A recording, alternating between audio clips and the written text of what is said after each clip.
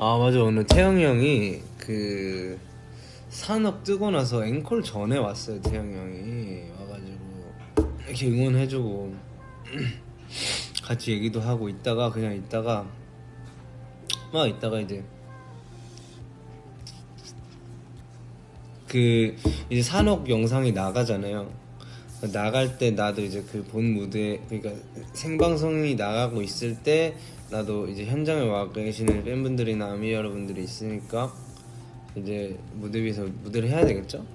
난 별 생각 없이 올라갔어. 그냥 되게 기분이 되게 행복하게 올라가서 무대 하고 내려와야지 하고 올라갔는데 갑자기 막 함성이 이렇게 막 터지는 거예요. 그래서 뭐지 하고 봤는데 뒤에 태영이 형이 갑자기 올라가가지고 근데 그 비하인드가 있는 게 그 갑자기 태영이 형이 안무를 알려달라는 거예요. 이 안무를 좋아해요. 태영이 형이 했다는 거. 그거 알려달라고. 갑자기 왜 알려달라는 거야? 하면서 아무튼 난 일단 알려줬죠. 이렇게. 태영이 형이 안무 같은 거 되게 잘 따라하는 거 알죠? 그래서 빨리 땄어. 그러고 뭐 별 생각 없었어요.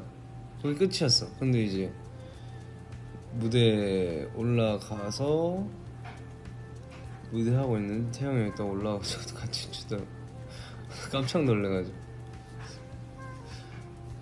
아무튼 태영이 형 되게 고맙고 와줘서 너무 고마웠어요.